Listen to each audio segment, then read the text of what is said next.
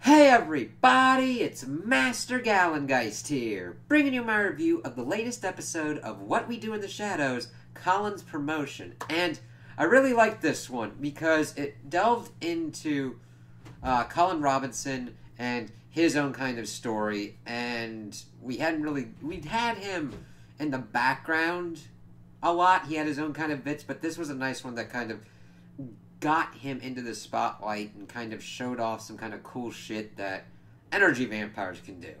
And kind of showing why it's probably more advantageous that he be in kind of the background annoying role, because it just works better for his kind of vampire. So we start off and we see him doing his usual kind of routine in the office, pretty much using his throat clear and annoying people with it, but then he gets called into the office and he's like really being like, no, don't do this or whatnot. And come to find out, he didn't know what the fuck the company did. He's like, maybe I'll find out what I do today. And he thought that he was going to get like fired or something, but he was actually going to be, it was a damn promotion. And he really didn't want to take it at first because he likes hanging out with his vampire roommates, even bringing up like, oh yeah, co-workers die, but vampire roommates, they're forever. And it's like, okay, it's kind of cool that, okay, this is how he views his relationship with the housemates. Granted, he's not really brought in a lot on most of the stuff, but he still views them as friends, even though he does feed off of them. And you really see that kind of weird relationship as he starts to kind of figure that out. Not that he doesn't know that he feeds on them, he does, but how that feeding affects how the others view him. Because he comes back home and Nandor, Laszlo, and Nadja and Guillermo are pretty much rotating the artwork now, as Nadja's like, yeah, I've seen this and all that, and pretty much calling Picasso a Picasso and all that kind of stuff. I'm like, okay, interesting. And they're like, no, screw you, he's trying to tell him about the promotion, and they're just shutting him out like, fuck you, you're trying to feed on us, fuck you. And that's the one thing he doesn't, well, he kind of reflects on it in that as he's down in his room talking about it, he's like, well, I kind of wanted like reassurance or maybe like, yay, support. But that's the thing about an energy vampire. You don't know when they're being sincere, when they're draining you. So he does start coming to terms with that, but it doesn't really work that well until it gets to the end of the episode. So he decides to take the promotion, and he's like, I don't know what's going on. And we see him like using his power, pretty much calling people in, doing batshit insane things. But the thing is, it's not the like most batshit insane shit that like most bosses have done. It's kind of crazy because I'm watching it and I'm like, yeah, this kind of sucks, but it's not worse than real life. It's a weird thing, man. He's like, okay, he calls a dude in to tell him what kind of tree he thinks he is, and then to write a 2,000-word essay on why he chose maple tree. I'm like, that actually could be more productive than some people, actually. And just telling people to do certain weird, stupid things because he's then draining their energy off of them. And we see him kind of be like, okay, cool. He goes in to do this presentation. He's like, well, now we'll figure out. I think we either do playgrounds or landmines. I don't know. But the thing is, he starts learning how advantageous it is to be in this boss position as he's doing the thing, and people have to like laugh or deal with what's going on because the projector goes out. He starts seeing it and starts feeding off of it. He's like, man, I feel jacked up. He's like in the bathroom. He fucking crushes a trash can like it ain't nobody's business. And that's just the beginning as we see that, okay, now he's in a, usually he's been almost a parasite sucking things off. Now he's almost like at an apex predator level as we see him going through and messing with shit. As he starts getting hair, he can even drain people without even going that much into things. He can just say phrases. He even got to the point where he just did finger gun pointing at these two people and they went down. He like can immediately suck energy out of like plants and shit. Fucking sucks one of the cameramen and is like, oh shit. He gets a full fucking head of hair. He like rubs his head and he's like, boom, like, holy shit. And you see his personality start getting more kind of like not aggressive in like Colin Robinson's kind of way, being like, I ain't taking your shit, fuck you kind of shit. As he comes back home at one point, and they're like, well, what if you pick a painting or what? And he's like, yeah, fuck you, you don't give a shit about me. And he's like, I was always partial to this one. And you're like, why is he partial to that one? And then we see how it kind of brings in the whole rest of the group, as we find out that that is a painting of a raid that happened on Nadja's village, and that it was actually done by Nandor like 200 years prior to her, and she's pissed off about it. They start fighting about it, and we see that like Colin Robinson did this to start feeding off of him. Guillermo starts figuring it out, but he's gotten so powerful that he can just walk into the house and pretty much suck them dry, to the point where they're just like pretty much turn into old people, except Guillermo.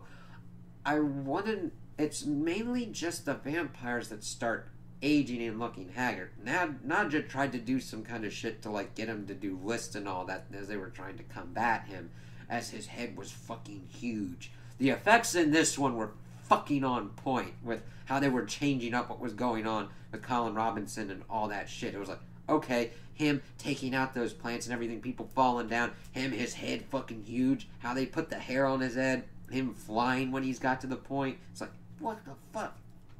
So they're pretty much in the crisis point of getting ready to expire. Not just on one end saying like, Laszlo, come over here and die next to me, and Laszlo's like, you come over here, and then he's just like, fuck it. And it was funny at one point, they're like, we need some energy, Guillermo, come over here and put your neck in my mouth, kind of shit. And it's just like, oh god, they're in a bad spot. It was really interesting to see how the power dynamic shifted of like, an energy vampire, that fucker can't do shit. And then when you get it amped up with like 1,000 cowboys running around in that motherfucker, it ain't no joke. Until he comes in and he sees that he split himself into 3. It's like, what the fuck is going on here? What kind of power is that? And this kind of becomes his downfall. He came to the point where like, okay, should he have done this? Because he starts arguing among himself, because one of his copies decided to call himself a Seaman. And of course that sounds like semen, and they start arguing with each other and essentially start draining each other to the point where they pretty much die. And then the rest of the housemates pretty much come back to normal and like, yeah, we're going to bury him out next to pretty much where we think was his favorite part of the fence, because he just hung out there a lot. And they just put him in a hole. And he had one of the paintings that they weren't going to put up was this one that he'd done on a Texas Instrument of him and the housemates, and they decided to put it in there. Laszlo had a nice touching kind of eulogy for Colin Robinson. He's like, yeah, that one time you're telling me about like 19th century naval battles, I was actually kind of interested in it, but the thing is I didn't want to tell you because I thought you'd probably stop if you did. And I was just like, that's actually really sweet. Laszlo's kind of an interesting character, because he usually, you'd usually think that he would just be more like an outright asshole. But he does have moments like this where it's like, oh, he did kind of view him as a friend. And of course, Colin Robinson comes up with, yeah, I just wanted to see what you guys would do for my eulogy. Are they alive? He's like, hey guys, come on out. Oh, evidently they're dead. And that's pretty much the end of that. He had to leave his job because as you can see, once a parasite gets into the upper echelons of something, it completely destroyed the company. It was like in financial ruin, so he just pretty much walked into another place and pretty much is like, oh yeah, I'll just set up shop here. And see him starting his whole thing all over again. And we end the episode out with the whole painting. They decided to fix it, and what fixing it meant was that Laszlo put Nadja naked on one place, and that turned Nandor's portion in there into Laszlo and said, oh, you're in there, man. And he really didn't apologize at all, because that had evidently ruined the village, made a lot of people stupid and shit, and she was pissed off about it. And that's about as much resolution as we got. And they're like, i.e., there really isn't a resolution. They're just like, alright, fine, this kind of fucking works. Deal with it. Because Nando's like, I'm sorry I did my job. It was just 200 drunk guys doing shit. And I'm like, yes! Because it's always natural for 200 drunk guys to get together and fucking raid a goddamn village. maybe it happened more back in the olden days than it does today, which I don't. It could have. Probably pretty much did, but I'm just like, holy shit, like, you try and see, like, drunk people coordinating certain things, and I'm like, huh, okay. But I really liked that they added that piece, and that Nandor and Nadja have some kind of history like that. That's like, okay, that's really cool world building and lore building. And seeing, of course, all the lore building with what goes on with energy vampires and everything, and just having a cool Colin Robinson-centric episode that, yes, we got back to stage the status quo and everything, but we learned more about the character. We learned why it's not good for him to be in a top position because he can't really help himself. It's also how the position is designed to be a boss. He can, like, absorb all that energy and shit and become a giant flaming douche. And that's like, okay, that's good information to learn. And I just like, alright, can't wait to see what else we get to next. So those are my opinions on the episode. Tell me what you guys think in the comments below.